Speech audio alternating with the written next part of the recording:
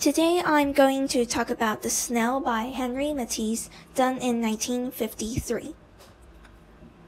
So this is the paper cutout, The Snail, and it is a paper cutout. So Matisse had some problems with his legs later on in his lives. So it was inconvenience for him to do huge masterpiece of art. So he hired assistants, and so in that way he can finish art more easily. So the way Matisse done this artwork was pretty cool.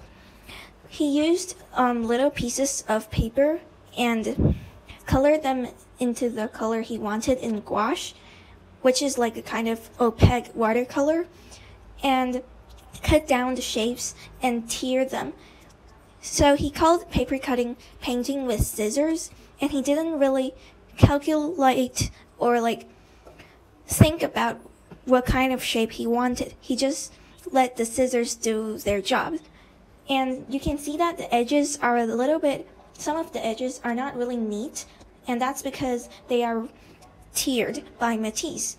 So after he done that, he placed it onto a piece of paper into the shape he likes and wants. After that, he had some professions to calculate the exact number and distance between each paper and pin them onto a gigantic piece of canvas and then glued them on. So it's quite interesting, and it's really large. This is in life size, it's like this big. So it is now at the Tate Museum in London. The reason that it's called the snail is because that it is actually the shape of the snail, not just visually, but also mathematically. You can see on the left there is a snail shell, and on the right there is this strange queer mathematic shape. So it is sort of like a golden swirl that represents the snail. Well, so I did this for the hands-on exercise, and I just tried to do exactly what Matisse did, like paint paper with gouache and place them,